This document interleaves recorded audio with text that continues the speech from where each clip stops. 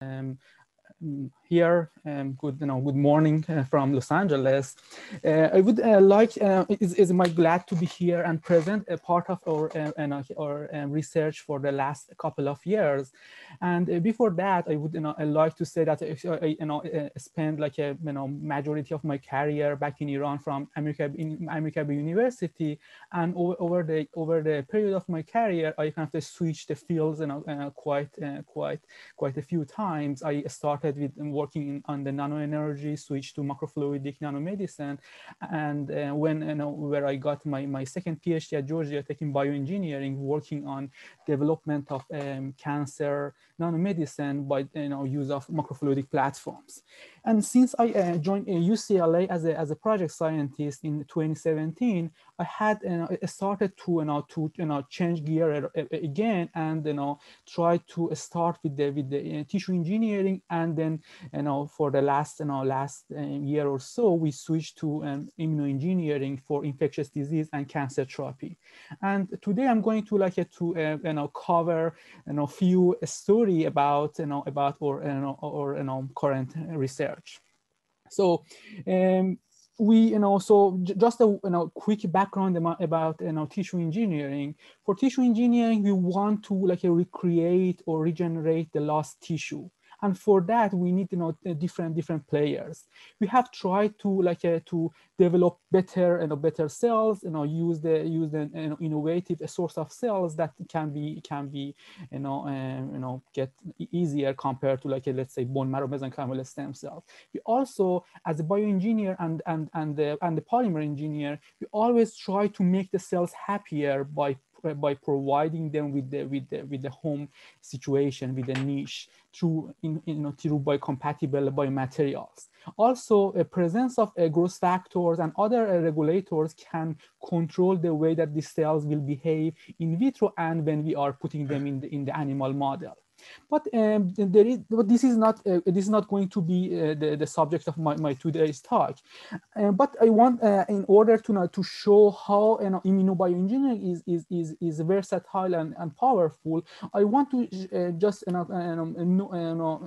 mention that these stories in tissue engineering are often being used in the immunocompromised mouse or rats or a larger animal. But when we have the immune cells in play, everything is quite different. Let me give you one example.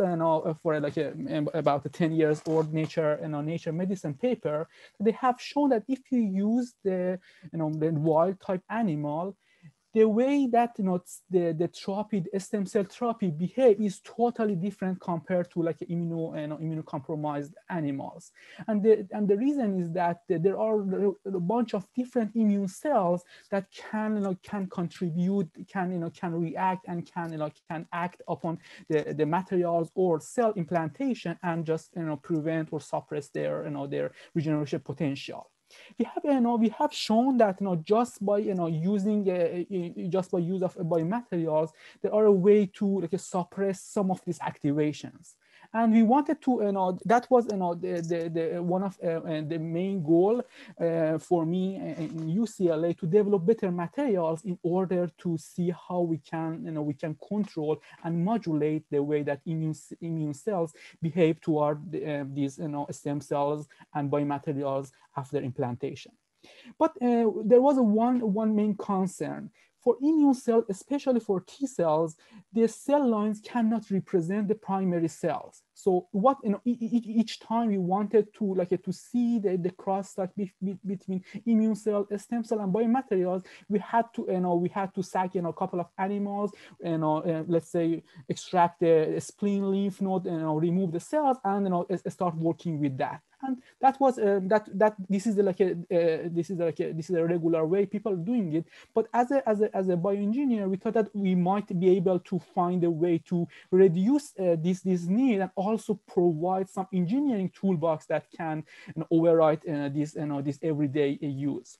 So the research question was: is it possible for us to make some artificial immune cells that can replicate some of the features of the actual immune cells? So we started with with T cells. We wanted to see how we can make artificial, let's say, T cells, for the first story that I'm going to tell you today.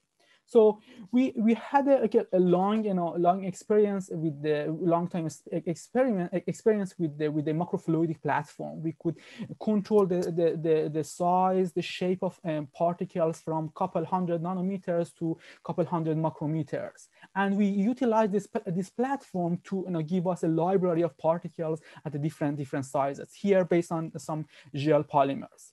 Also, you can simply conjugate the surface of these particles, or use some coating methods to coat them with the lipid bilayers or other materials. And first task was to see if we can mimic the T cells, in terms of like a morphological, features. Here in the lower panel, you can see the T cells, the bright field image of T cell, and the size was for about 9 micrometers for inactivated, and about 12 nanometers for activated T cells. We successfully could replicate the same size of particle with a much more like monodispersity compared to natural cells. But that was the easy part. Also, as I mentioned, the use of using bioconjugate chemistry, we can play with the chemistry. We can put whatever protein we want on the surface and whatever protein we want inside the particle. So these particles, for example, coated or functionalized with the T cell receptor and the CD8 and CD4, for example, surface markers, and also loaded with the IL-2, which is a critical cytokine for T cell survival. But the harder question was, how is it possible to mimic the mechanical properties of the T cells? Here in a lower right, you can see the mechanical properties of active and naive T cells. And T cells are super mechanosensitive, and upon activation, they will get much softer. And we couldn't find any materials that can be in that mechanical range while we are using our macrofluidic platform. So we invented some combinatorial synthesis process which involved both physical and chemical cross-linking in order to control the elastic modulus of the particles. And as you can see here, we were able to generate library of particles from a very soft to quite hard and stiff particles. So, and this hardness is a very important feature, because it will control how cells in body can squeeze when they are reaching the tight junctions. For example, here we have shown that these particles can when we are playing with the mechanical properties, we can help them to squeeze through such a narrow shapes. And that was expected. We also tested them in vivo to see how softness can prolong their blood circulation. But the thing is that, so as I mentioned, the whole idea about these let's say side project was to recreate some T cells, some artificial material that can mimic the properties of actual T cells as much as possible. So one of the main features of the actual cell is the chemotaxis. When they are seeing the gradient for some particular cytokine or chemokine, they will go through that that direction. And that's impossible to recreate in let's say in dead materials, in artificial materials. So we incorporated magnetic nanoparticles to the formulation. So they have let's say magnetotaxis compared to chemotaxis that is provided by actual T cells. But presence of these magnetic nanoparticles enable us to call the particles and just and control their movement. And not only that, but also presence of these magnetic particles through the hydrogel base of these particles were able us to add a stimuli responsive release of cytokines and chemokines through these this hydrogel. So whenever we are like putting some let's say permanent magnet near this particle, they will squeeze and they will have like a burst short-term release, and then we can remove the magnet and they will continue their like a slower release rate. Also, these particles were able to, when we co-culture these particles with the actual T cells, because that was one of the actual questions. So, how the cells will behave when they are in touch with these artificial materials. First of all, we saw that this like let's say this interaction is not going to like harm the cells. The cells were happy being side by side by these artificial materials. Also, sustained release of these let's say for example interleukin-2 from these particles could control and promote the expansion of cultured T cells. Not only it was able to control the long-term survival of the cells, but also the sustained release compared to like adding the same amount of cytokine in the in the solution was able to make the better fighters. So, for example, here we co-cultured or artificial cells with the actual primary mouse CD8 T cells, which is known as the killer cells, and we have shown that sustained release of a cytokine over a period of over than a week can make the killer memory T cell, which is a very, very important if you want to, if for example, if you in the content of cancer to make the T cell response last longer, and also in content of infectious disease like COVID-19, which will help the immune system to be aware of the infection for a longer period of time. So this was kind of the first the first story that I wanted to share with you, and if you like, you can go and look into the publications to know more about this. So by this, I will conclude the first part of my presentation, which is about how we are, how we can, use the engineering tools to control the bulk properties of the particles. Bulk properties means that we can control the mechanical properties. So when they are in touch with the actual cells or tissue, they will control their behavior. Also, we can incorporate chemokine, cytokine, and growth factors inside these particles, and sustained release can provide us a longer and more effective therapy. In the second part, I will very shortly talk about how we are going to represent these cells better toward the actual toward the immune system. So yeah, the simple conjugations, simple bioconjugation can be used to add the proteins population on the surface of these particles. Also, the coating with the lipid bilayer can make it more realistic.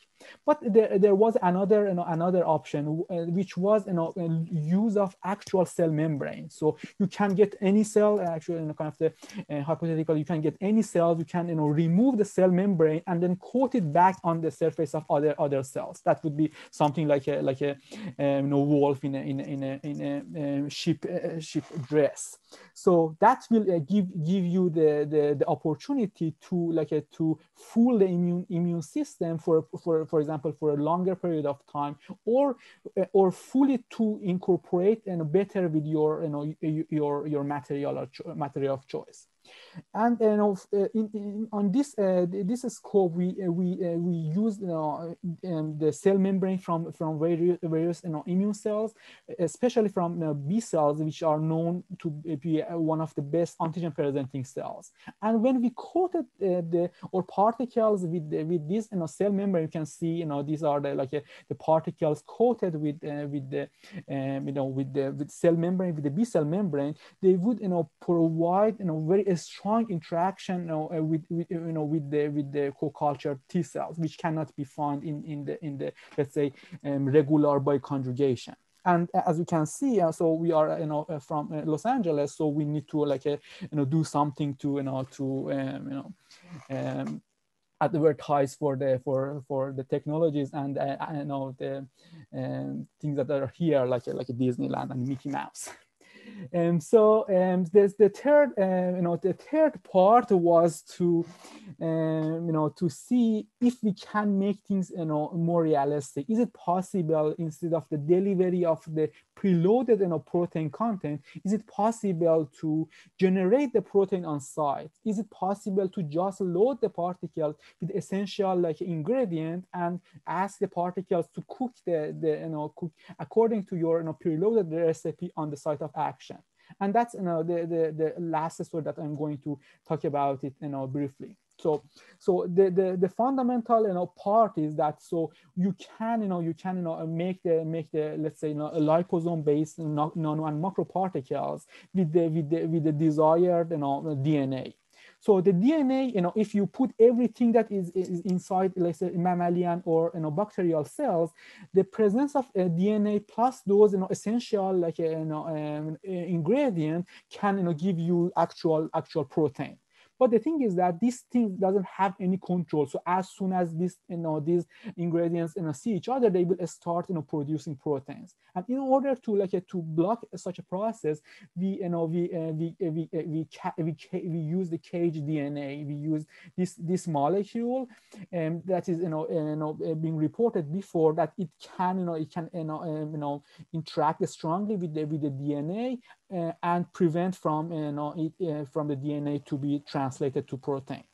But the cool thing about this protein, about this caging agent, is this caging agent is UV sensitive. So if you irradiate the system with the short-term UV, this thing will uncage, and the protein and the DNA will be accessible, so you can generate the protein of interest. So that's what we did.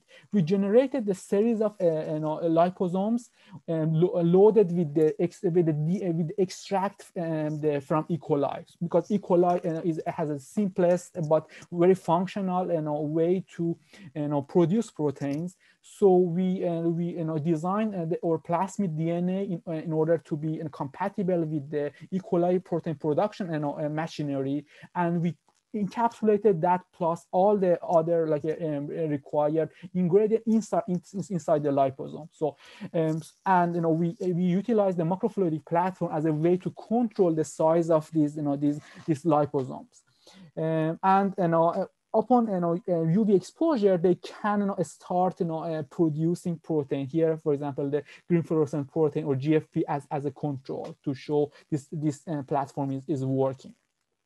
The next step was to incorporate this let's say a protein production in nanofactories inside our artificial cells, and we used another set of macrofluidic, this time droplet generator macrofluidic, to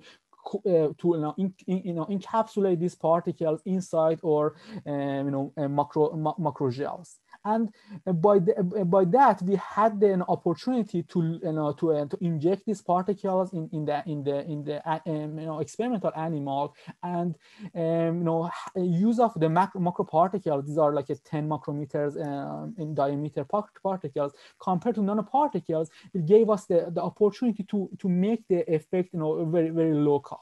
For example, here you can see we injected the animal in a sub-Q region with these particles, and we masked one part and exposed the other part with about 20-second UV exposure. And the part of the particle that got the UV, they started to uncage the DNA on those particles, started to be uncaged, and they started to produce protein, here just like a fluorescent protein as a control one.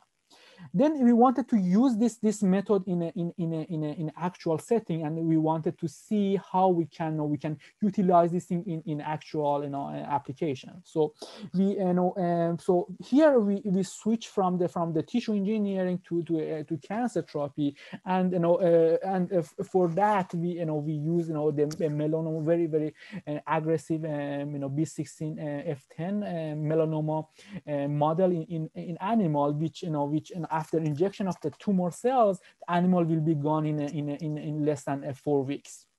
So we injected the animals with the tumor cells, and few days after we injected the animals with or protein production artificial cells. And we have shown that if you expose them, if you activate the cells with the UV, you have the opportunity to control the activation. And here production of interleukin 2, which is not a normal interleukin 2, is called super 2, which is like a specific and then a modified version of interleukin 2 that that T cell can benefit from that much more than the regular IL-2. So by that we were able to show how controlled production of proteins can benefit animals, and how we can make the tumor therapy much more effective.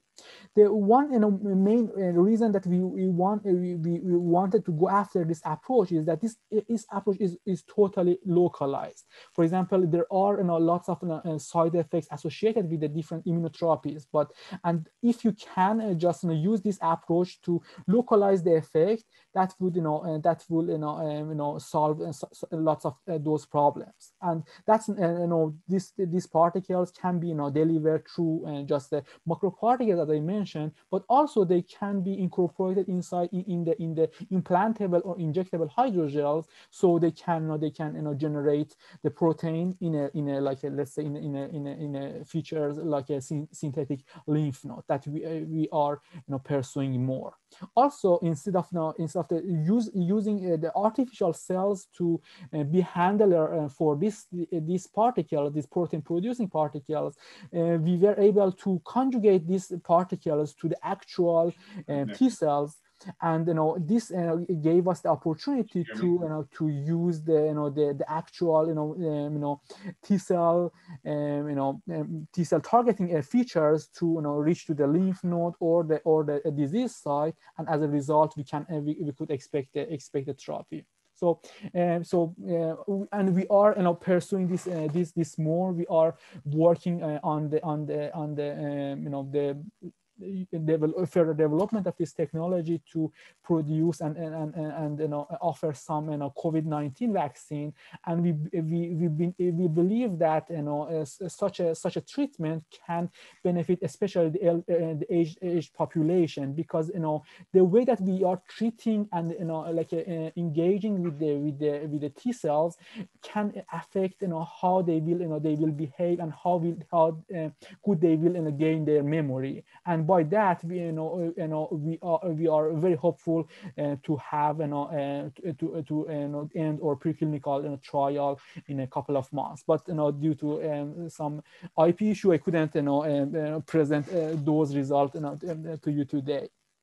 So as a conclusion or summary of my points, we are biomaterialists. So we are trying to use whatever engineering toolbox we can gain to help the biologists in different fields to do their job easier.